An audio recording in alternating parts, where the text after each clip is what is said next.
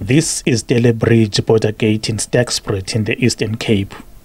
Many people from the neighboring Lesotho country use this gate to gain entry into the Eastern Cape province.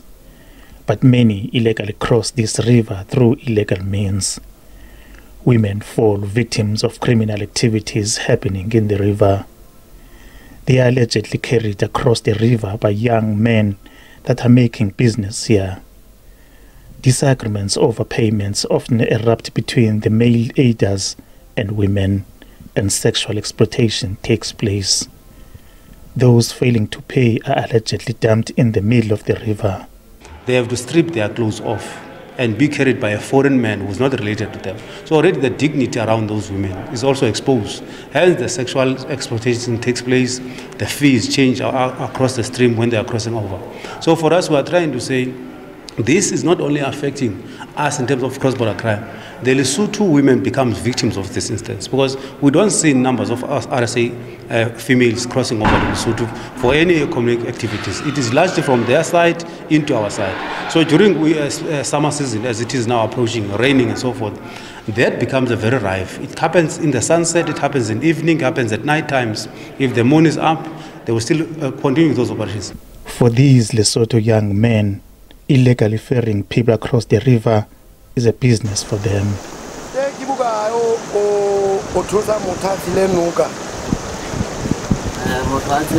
If you want to cross the river, we carry you across the stream and then you pay us 20 rand. But if you have a luggage, it is 50 rand. Oh yeah, it's not negotiable. It is 20 rand or 50 rand. It's our job. Some people have allegedly died in the process of crossing the river.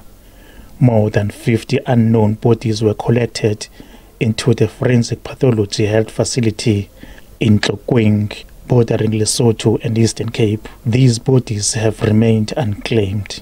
Yes, indeed, they've collected over 50 unknown bodies in the area, but those bodies have since been dispatched to the two districts. They were over 50, in fact 53 to be exact.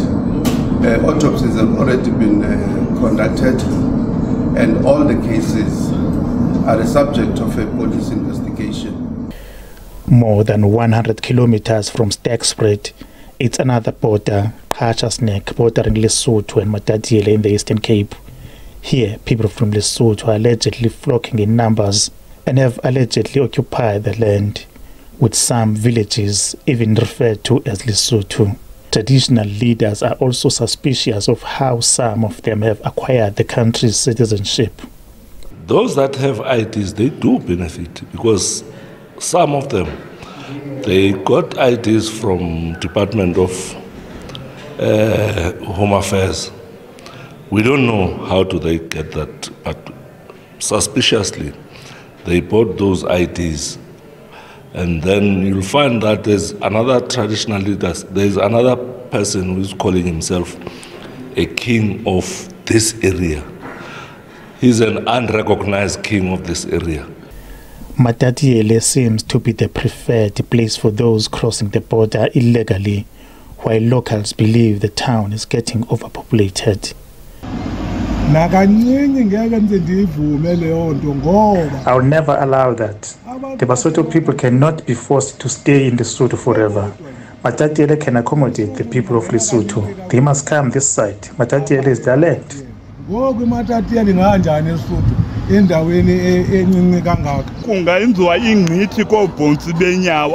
that will never happen. These people have enough land in Lesotho. The only thing they want in South Africa is to benefit from the resources, and they have an access to social growth. This must be attended to, otherwise it will cause instability. There are also informal talks of a proposal to incorporate Matatiele and other areas under Lesotho. A meeting is scheduled for next week between Matatiele residents and Lesotho nationals to further discuss the proposal.